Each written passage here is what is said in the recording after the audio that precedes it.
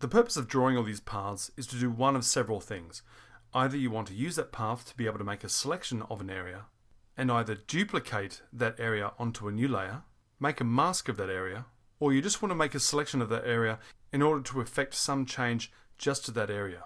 So I'll give a quick demonstration in how to make a selection of a path to either duplicate or mask. So I'll work with path 1. So I'll select path 1 and we come up to our options here and click make selection. And here's our selection options box here. Now my default feather radius is normally sits at 1, and there's a reason for that, and that's because even with the sharp edges of the human body, it's never 100% crisp and sharp. Otherwise it looks a little artificial. So you want a very gentle feather radius on your mask. And I'll show you what I mean now. So if I was to make a feather radius of 0 and click OK and come into my layers palette.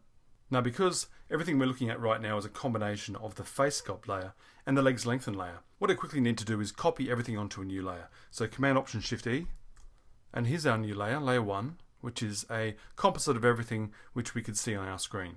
And I'm going to hit Add Layer Mask.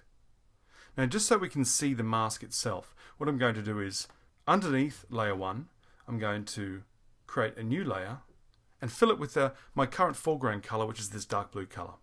Now to fill my foreground color into this layer, I just hit Option Delete so we can see what we've masked out. And if I zoom in on the edges of this mask, we can see that it's very sharp.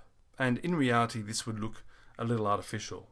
One of two ways around this. Number one, I can either click on my mask, come up to Filter, Blur, Gaussian Blur, and blur my mask with a further radius of 1 pixel and click OK.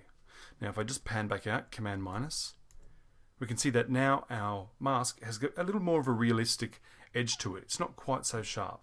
But what I should have done in the first place is if I just get rid of my mask, I'll unlink it and drag it into the trash, hit delete, come back into my paths, select path 1, and if I go up to make a selection, I'll give it a feather radius of 1 pixel and click OK. Now when I come back into my layers palette and click Add Layer Mask to layer 1, I already have my gentle mask. Alternatively, if I once again drag my mask into the trash after unlinking it, hit delete, come back into paths. Now because I know that the last time I made a selection it had a feather radius of 1 pixel, that is now my current default feather radius. So all I need to do now is Command click on that path to make a selection of it, back into my layers palette.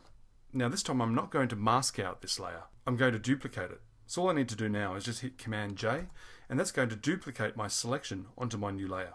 And we can see if I switch off layer 1, just so I can see what I've done with my new layer, once again we can see that what I've copied onto this new layer, if I zoom right in, has a nice soft edge to it. Command 0 to fit to window. Now all I need for the time being is just the paths that I've created for my next tutorial, which is going to be on advanced body reconstruction. So I don't need these last 3 layers I've created. So I'll select layer 3, hold down the Shift key, select layer 2, so I've selected all those layers, and drag them all into the trash. And so those are the basics of deep etching.